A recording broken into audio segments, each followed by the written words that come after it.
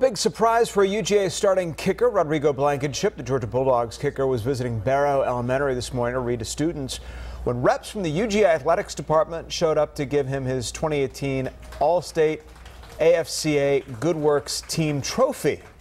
Blankenship was recently named to the team for his commitment to serving the community.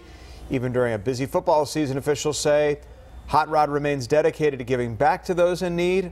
Allstate started the Good Works team to shine a light on student athletes who do good off the field as well.